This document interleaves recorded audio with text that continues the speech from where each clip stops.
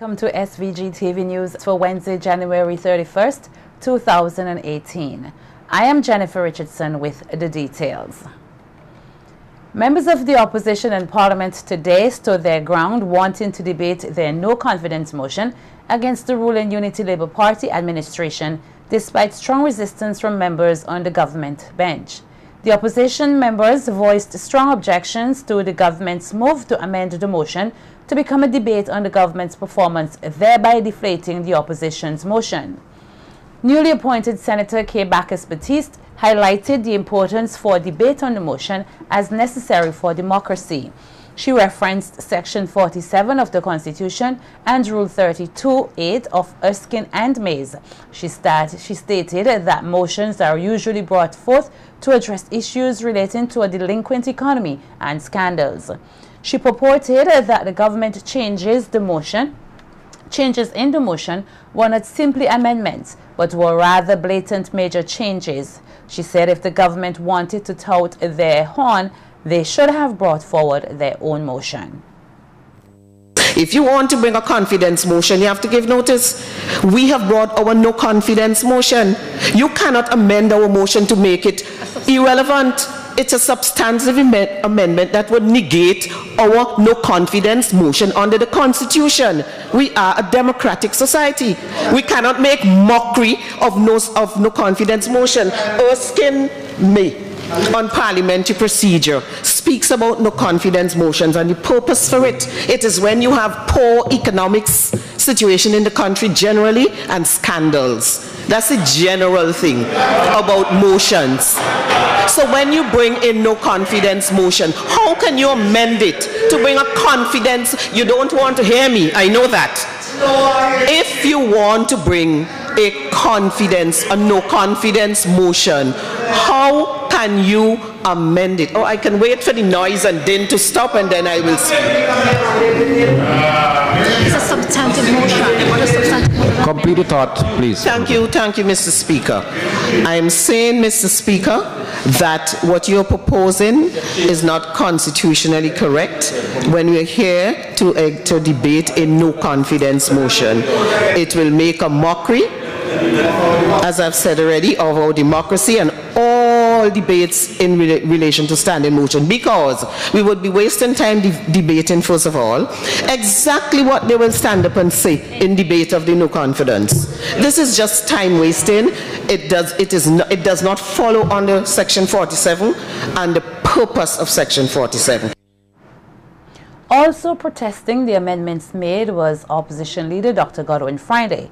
He was of the view that the changes or amendments in the motion totally shifted the importance of the debate of no confidence in the government to how excellent the government had been performing, which he made clear was not what their motion was about.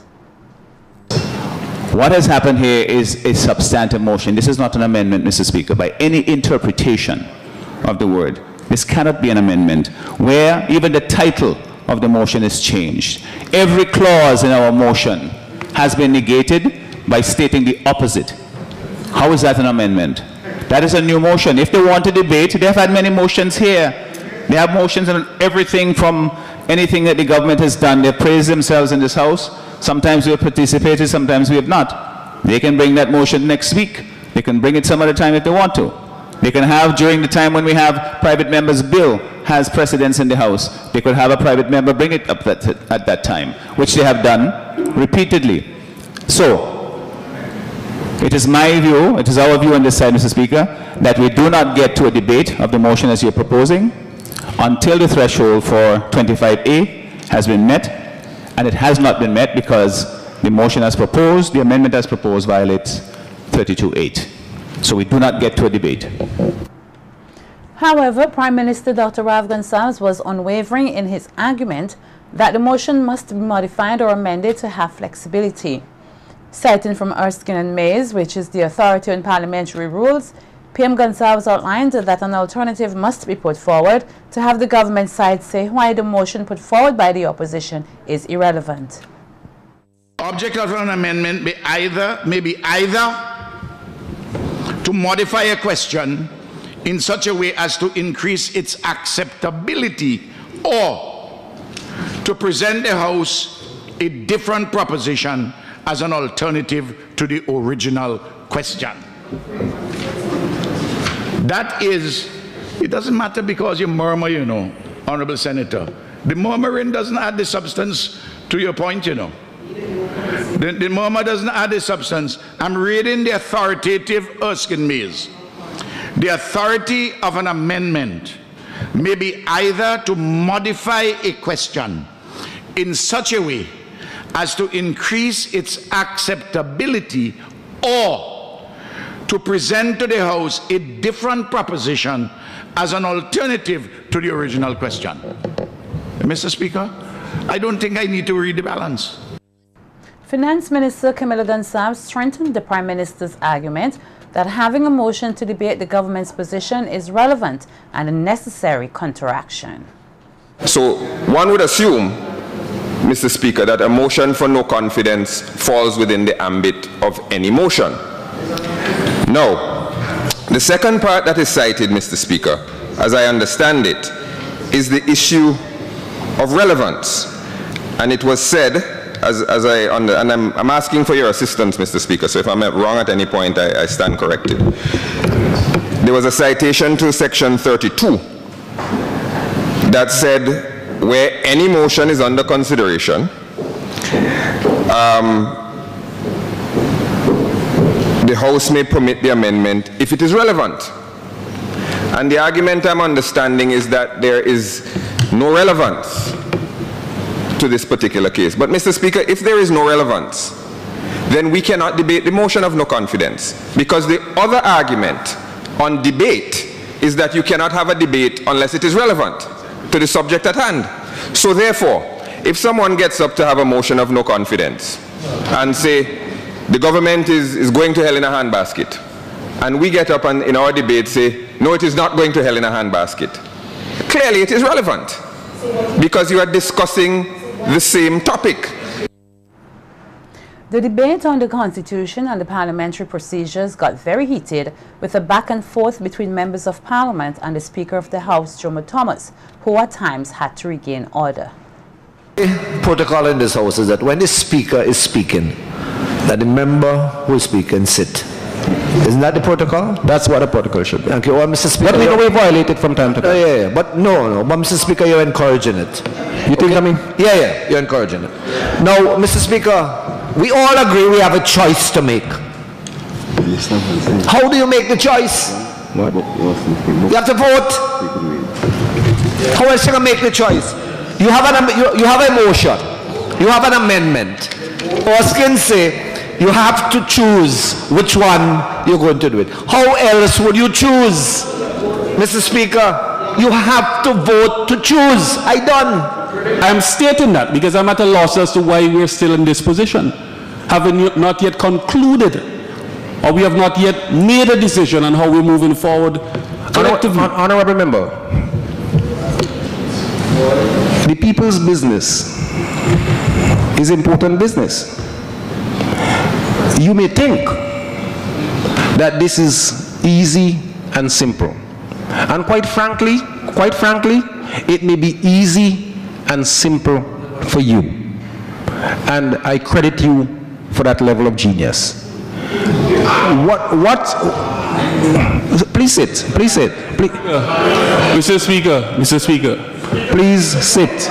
I am making a point which I think is very important. In fact, this morning it was I who said that this matter should not be trivialized. It was I who said that this matter should not be trivialized. Honorable Member, please sit. But it seems as if that in this House, I am not allowed to make a point on a particular matter. Where the Speaker of this House is having a grave difficulty in arriving at a decision, that is the point I'm making. For 2 hours you have been deliberating on this matter and you cannot come to a conclusion. That's the point I'm making.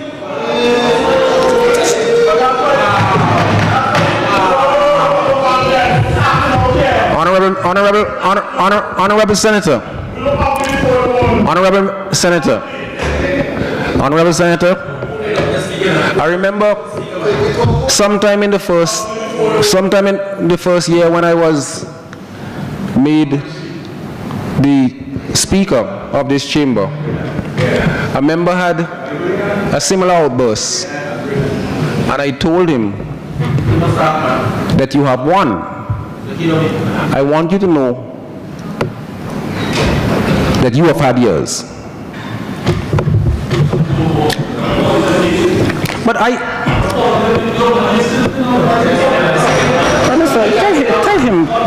speak to him. Mr. Speaker. But speak to him or I will toss him. Mr. Speaker. You're basing the minds and the mens rea today with something that the Prime Minister said without consulting me. That is not the Prime Minister. The Prime Minister can't speak, Mr. Speaker, with respect. But how can you say that the Prime Minister, he doesn't have the moral or legal authority to speak on behalf of Saboto Caesar at any place, at any time in St. Vincent and the Grenadines? And you do not know if I am going to vote with the opposition. You don't know that. And until then, very well, a division is needed. Very well. That is all I am saying. And I do not wish for you to continue along that line about the historical issue with the Honorable Prime Minister. Let us take it to a vote. Honorable Minister of Agriculture. Honorable Minister of Agriculture, with all due respect, I think that presentation should have been made on Monday. Mr. Speaker, I think that you're making light of my presentation. Mr. Speaker, with respect, you are making very light of what I said. I made a fundamental point. I understand. No, Mr. Speaker, I take it seriously what you just said. Turning to the issue of crime, Prime Minister and Minister of National Security, Dr. Rav Gonsalves, told Parliament on Monday that his government continues to commit tremendous resources in addressing this issue. Prime Minister Gonsalves said the government considers crime fighting of critical importance, which is seen in its allocation of over 50 million EC dollars to the salaries of personnel involved in the role of security. The fire service, which is part of the security apparatus, $3.65 million. The Coast Guard service, $4.25 million. So for those three, it's $41 million, over $41 million. And when you add the prisons, $5.7 million, you see your head is bumping up to $50 million to pay the salaries, to keep the business of the police, the vehicles running, pay for the telephones, and so on and so forth. $50 million. The police, the fire service, the Coast Guard, and the prisons. Dr. Gonsalves noted the government's commitment to fighting crime can be seen in the total number of officers responsible for security, which stands at 1,200. Speaker, you turn to the fire services. You see there are 99 firefighters. You turn further to the Coast Guard services. Take out the cook and the typist and those sort of persons. You see you have 92 Coast Guard officers, and you go over to prisons. You have 139 of them, 37 prison officers. You take out the clerk, typist, and the typist. In total, Mr. Speaker, that's 1,238 persons on the front line addressing the issue of crime and national security in this country. In a small country of 110,000 persons, that is a good number. That is a good number. And anybody who wants to tell you otherwise, they're living in cloud cuckoo land. The Prime Minister added that the government will be increasing its spending in the area of security, as the SVG police force will be recruiting more officers to its service. You will see you have 910 Why, Mr. Speaker? Because this year, there are 50 new constables whom we are going to recruit. 50.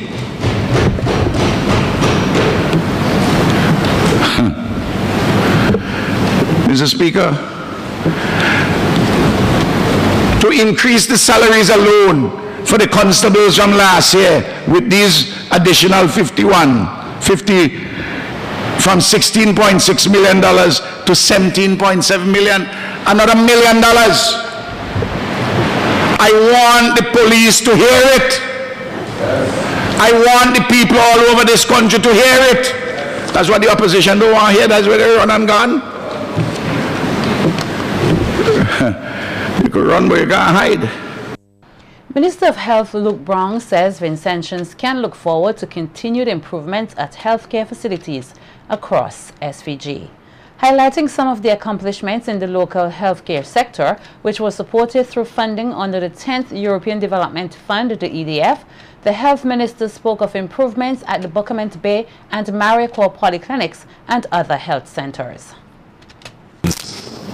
And this is the 10th EDF project for the modernization of the health sector. Under this modernization, we saw upgrades and renovations to the Milton Cato Memorial Hospital. Under this modernization recently, in December 2016, oh how time flies, we were able to open a much renovated, a substantially renovated mental health rehabilitation center. Under this modernization, we are going to have 2 spanking new polyclinics on different sides of the country. I see Sir Louis looking at me because he's anxiously awaiting the bolstering of healthcare on the leeward side with the Buckermont Bay Polyclinic. And Jimmy ain't really watched me yet, but I know that he is also patiently awaiting what is going to happen in Mariquar. Sorry, the honorable member for Mariquar. He is patiently awaiting what is going to happen for healthcare in Mariquar with the polyclinic out there. Minister Brown said he is looking forward to improvements in the health information system, as well as examining and implementing ways for our sustainable healthcare sector in SVG. And so on. And we are concerned about how we could provide medicines for persons in a sustainable way. And we have to do certain things, as reflected in the performance indicators, to manage better our medical supplies. And we have to make sure that 2018 is the year when we get it right as far as our health information system is concerned, so that we could track properly and efficiently what is going on with our stocks and supplies. And of course, there are many other benefits related to getting these things going. And one other very important component, the conversation has started, and it is best for elaboration of that conversation in the more full context of the budget debate, has to do with sustainable financing for health. So we talk about a review, for instance, of the fees at the hospital. We talk about national health insurance, and the wheels are beginning to turn in relation to national health insurance. But naturally, there must be much study and much deliberation before we move in one direction or the next, as far as national health insurance is concerned. Minister of Agriculture Saboto Caesar says the Fisheries Department will be engaged in measures to ensure they win the fight against illegal, unreported, unregulated fishing in the waters of SVG. Caesar told Parliament on Monday during his contribution to the 2018 budget estimates presentation that there is an increase in funds for the Fisheries Department and plans underway to continue the fight against illegal, unregulated fishing. Speaker, program number 465 on page 388, Fisheries Services. There is a slight increase in allocation over the previous year, an increase in the sum of $40,720. And this is to address mainly wages, which will go towards supporting our actions as a country as we continue to grapple with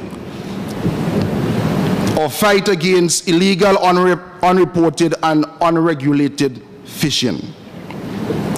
And our efforts are being supported by the Food and Agricultural Organization, the FAO of the United Nations. Minister Caesar also spoke of plans for improved maintenance of fisheries infrastructure, as well as an initiative aimed at ensuring the sustainability of lobster and conch. Improvement of fishery equipment and machinery under a program here for fisheries development, the sum of $400,000. Mr. Speaker, there are monies there allocated for a lobster and conch survey. As we see more persons getting into the exploitation of lobster and conch, we have to ensure that we do it in a sustainable manner. And we are going to conduct a lobster and conch survey. There are monies there also for minor works at the fishery centers. These fishery centers have now been leased, and the minor works to be done prior to their opening. Also, work has to be done as it pertains to the maintenance of the FADs, the fish aggregating devices. Taiwan's Foreign Affairs Minister David Tawi Lee will lead a 5-member delegation on an official one-day state visit to SVG tomorrow, Thursday, February 1st. The Taiwanese delegation will be welcomed at the Argyle International Airport by Deputy Prime Minister and Minister of Foreign Affairs, Trade and Commerce, Sir Louis Straker. This is the first time that Minister Lee is visiting St. Vincent and the Grenadines. However, since the establishment of diplomatic relations between SVG and Taiwan in 1981, the Taiwan Technical Mission 1 year later in 1982, SVG has received previous visits by foreign ministers in 2013, 2005 and 2003.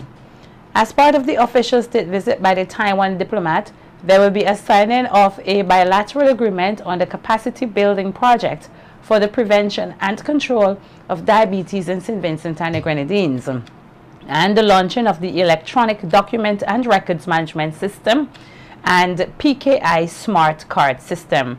The Diabetes Prevention and Control Agreement aims to provide assistance in planning effective integrated care strategies and practices on the prevention and control of the disease, while the introduction of the EDRMS is aimed at improving the public administrative efficiency and strengthening the information security for e-government applications.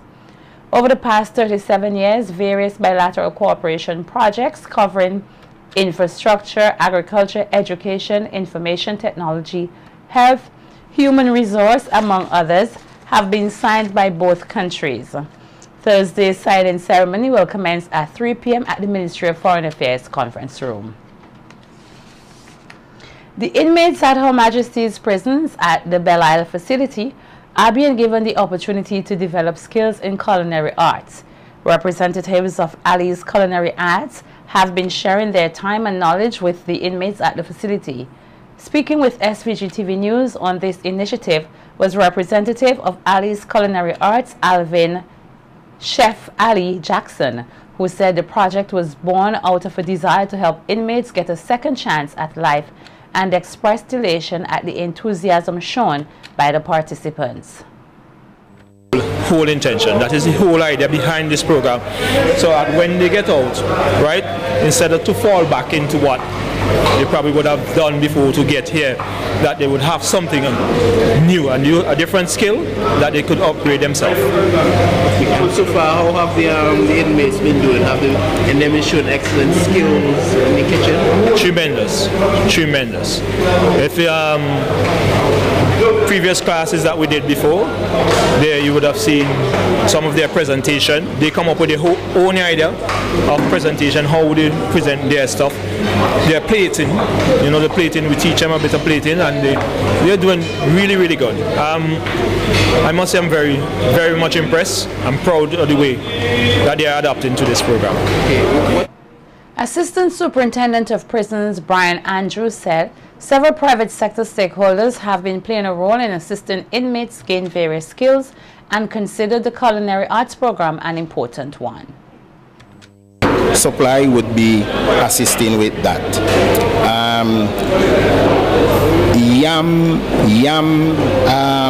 TVEC would also be assisting us in upgrading our carpentry program, which would be coming on stream. Well, the carpenter shop is going all the time, but the upgrade part of it, the upgrade component of it, would be brought on stream in the near future.